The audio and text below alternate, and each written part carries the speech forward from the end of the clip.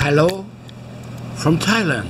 I live in Thailand 20 years. I know everything, the in and out and up and downs. I had a hotel.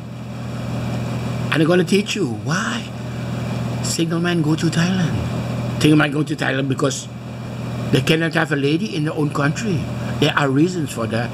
Or obese, or they not have money to take care of the lady, or they have a handicap.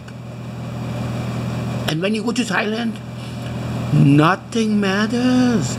It's not a problem. The first bar you enter, look at the picture. You can have every lady inside if you want. Don't go for them, they approach you.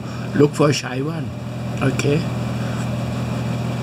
And what the lady expecting from you, that you give him $25 a day.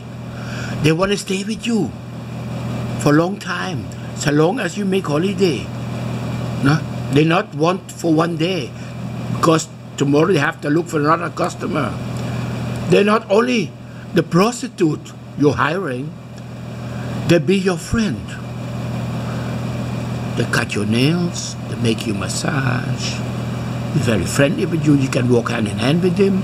If you're 60 or 70 or 80, if you're ugly or handicapped, it doesn't matter. She stay with you for 14 days. She figure out what you can spend. You go to the restaurant together, go shopping together, you go to the beach together. She stay with you for 14 days. It's amazing. In the next episode, I want to tell you more. Okay? Here we